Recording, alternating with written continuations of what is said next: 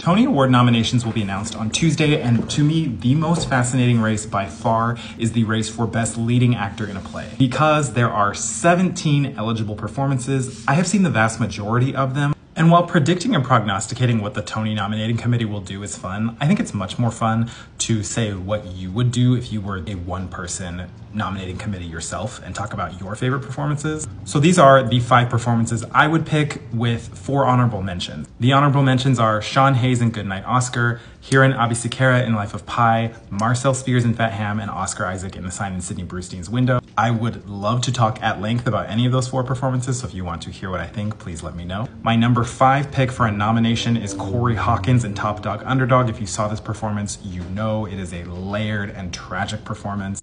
Number 4 is Jefferson Mays in A Christmas Carol. This is a solo show. He plays over a dozen characters seamlessly. The transitions are crisp and the emotive quality of each one is never sacrificed. Amazing. Number 3, Yahya Abdul-Mateen in Top Dog Underdog. A lot of people actually give Corey the edge over Yahya in this two-hander. I pick Yahya because Yahya has the moment of the play to me, and it's the look on his face in the last scene when the switch happens. And that's all I can really say about it, but that will stick with me forever. Number 2 is Wendell Pierce in Death of a Salesman. I saw Wendell Pierce in this production of Death of a Salesman both in London and in New York. He was even better the second time. It's a classic, definitive American play. He is able to breathe new life into it in a way that I almost feel that he is the definitive Billy Loman that at least I have seen.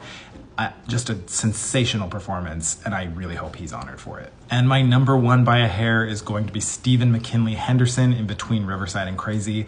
Stephen McKinley Henderson is a legendary actor with a decades-long storied career, but in this role, he plays like somebody you have known your entire life. You feel like you know every idiosyncrasy of this man after 10 minutes on stage. It's like, the endearing nature of it was incredible, but also the way that character is able to hold so many secrets and surprise you with things you don't see coming.